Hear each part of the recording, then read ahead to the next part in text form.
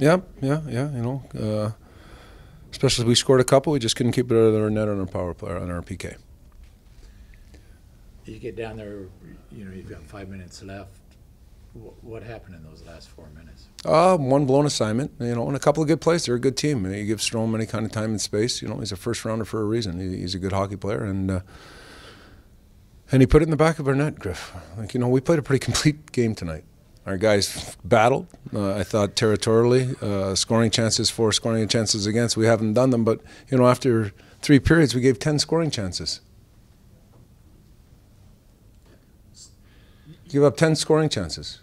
Like, you know, the guys could play the complete game. Anytime you give up 10 scoring chances, and we had almost 17 scoring chances.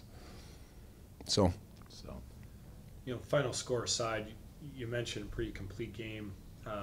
You know, I mean, this team's going to win more games than they lose if they play like this. Oh, without a doubt. I told that to the guys. You know, it's disheartening without a doubt. You know, you're up by 2 with less than 5 minutes to go, and you lose one in overtime. You take a penalty. You know, yeah, it's disheartening, but we got to bounce back. We got a game in Stockton on Sunday, and we got to find a way to win that one.